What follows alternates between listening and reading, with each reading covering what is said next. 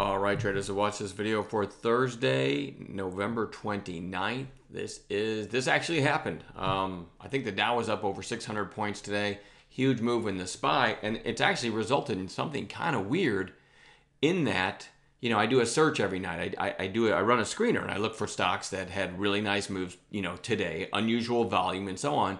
And oddly enough, with the market making this kind of move, I have the smallest watch list I've probably had in a long time, or maybe a tie, which is weird. I'm not sure what the underlying reason for that is, but not seeing a lot of standout charts. But the ones I have, I like them pretty much. So let's go into that. Well, real quick, I got to share a couple. For those of you that weren't in chat today, and this looks like an errant tick, like that didn't even happen, but on an intraday basis, you'll see that it did. This was on our gap play watch list and gave a really nice kind of 3-candle flag right there at the highs. Wayne said, hey, I like this over the high of day, which was 277. Look what happens. I mean, it goes up to 520 something from there, which was just a great call. And as Wayne said in chat, he takes these smaller when you see how whippy they are. This thing was super whippy, but it was a great call. And then it wasn't the only call today. Then I called it right here in the 380s, and it only went down to 376. And then from there, it still went to 520. So even if you got the first pullback play and missed this, still a very, very profitable trade. Now, by the end of the day, it had rolled over. Don't care. Got our money from it. And it's not even on my watch list for tomorrow because it basically almost round trip. But a couple really nice calls. And then I'll share time with you, too. TYME was on watch. And again, I'm kind of talking to the people that didn't make it to chat today, trying to coerce people to show up every day because there is money to be made, right? So TYME was just flagging here with yesterday's high above, and then the whole number 3 and the day before that's high above that. So we call that stacked catalyst, and it had a big seller on the tape right at 295. So I called it through that seller, 295, and it ends up going all the way to almost 350. The risk was 6 cents. That's what I loved about this setup, right? 295 trigger, 289 stop. It doesn't get much tighter than that, and a really nice one there too. So here's what I'm watching tomorrow, right? Here's what, very small list. NBEV, something about the Farm Bill got this and some other pot stocks moving, and it had really nice volume today. Closed pretty strong too. Here's the intraday. So you can see that volume that came in. Really nice move. That's going to be on watch tomorrow. As any pot stock you like should probably be on watch tomorrow, but that's one of them that I threw on the list. ASNS, what I call this acronym for a super nutty stock or something like that. This thing is crazy. Again, if you weren't there today, when this thing started to curl up, it was about 325. I said, hey, I like this through 350, right? Because that's a red to green with the high of day above. And this happened in a matter of seconds. Now, I got a PM from somebody, I don't want to say names because it was a private message, said it was their best trade of the day. They got filled, they kind of Tokyo'd it in front of the 350. I didn't get this, by the way. They got filled at like 329, and then when it got halted on the volatility halt, and they sold it out of the halt and had a huge trade. So I was happy for them. But when I say this is nutty, you have to trust me because I watched this happen. It's trading at like 329, 330, and then all of a sudden, my level 2 time of sales went nuts, and it just ripped to 360. And I just sat there with a stupid look on my face watching it all happen, and then it came out of the halt, and there was no clean setup after that. And you see what it did.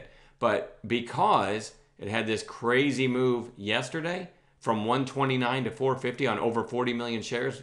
In effect, what you've got now is a quiet inside day in the upper half of yesterday's range. So absolutely worth watching tomorrow. All right. But I'm telling you, it was crazy. All right. ANY. Here's the reason this is on watch. I keep waiting for this. I'll take today's candle out of it, right? It's starting to look toppy. All this volume, every trader in the world logs on and has ANY on their watch list now. And they had this kind of topping tail yesterday, kind of failed through 8, or 2 days ago, sorry, kind of failed through 8 today, or yesterday, Jesus, Mike.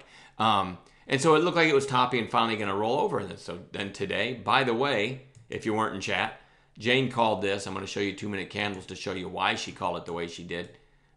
Jane called this the opening 2-minute candle. Love the fact that it opened right at 7 with the high of day above. That's always another possible catalyst. Sellers came in. As it turned back up, Jane called this long through 7, knowing that she had the high of day break possible, just above that, a dime above that. A dime is a blink of an eye for ANY. So, and she got filled through 7, and within like 4 minutes, it's up to almost 780, maybe 6 minutes. I didn't get this one either. I was busy trading something else, but a great call by Jane. And if she's not on your hot list of people in chat to follow, she should be. Just a great call. Anyway, back to what I was saying. ANY, keep waiting for this to roll over, and it hasn't. And it's still giving out good trades in the morning. So it closed about where it opened today, but it also, I would note, closed above yesterday's close.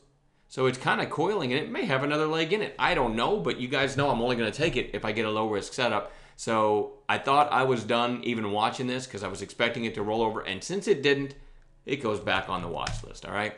PYX is another one of the pot stocks that's really beaten up and kind of maybe trying to break out of this range down here.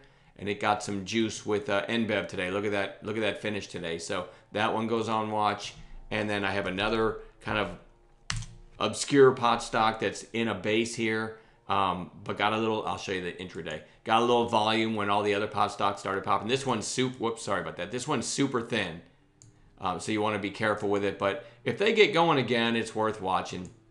You know, it may kind of break out of this range. And then lastly, I've got NIO, which if you weren't in chat, I called this through 8 right here. Had this tight range, and you had the earlier high of day above as a potential catalyst for even higher prices. The daily chart looks good, and I called this through that 8 seller, and it didn't happen fast, but it ended up getting through the high of day. I said, you know, if this gets through 8, you've got a high of day break, which is only 9 cents above as a potential catalyst. You guys know I like to take entries where a big seller on the tape's getting taken out, preferably at a whole number with a catalyst above. This met all the parameters, right? And then skip to the daily. And you've got a kind of a handsome daily. If you ignore the first month of trading or something, you could argue you kind of have a nice little cup and handle forming here, right? You can kind of picture a trend line right here, or resistance line, whatever you want to call it. So this looks like it might be poised to break out. So it is a handsome looking chart, and paid a few bucks there at the end of the day.